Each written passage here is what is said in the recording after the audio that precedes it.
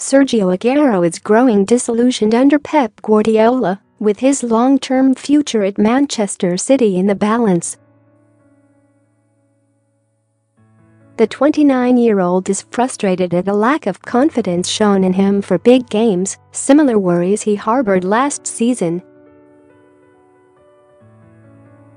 Sportsmail can reveal that chairman Khaldoon Al Mubarak met Aguero in Los Angeles during their pre-season tour to address the striker's concerns.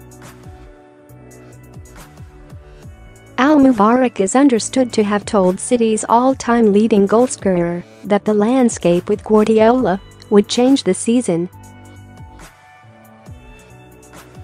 Aguero believes that has not been the case, however, and while he is delighted at City's form, holds doubts over his own position amid a strained relationship with Guardiola.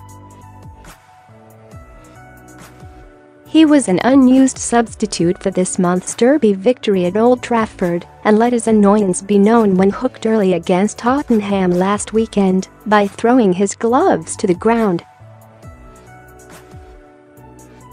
Sources close to Guardiola maintain the manager has no issue with Aguero, that the Argentine is his son's favorite player, and that City have no plans to sell him.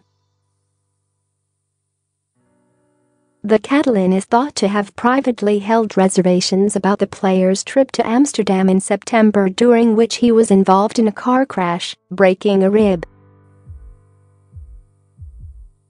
Aguero feels Guardiola publicly put the topic of eventually leaving the Etihad Stadium squarely on him last season and countered that with a rare interview in February.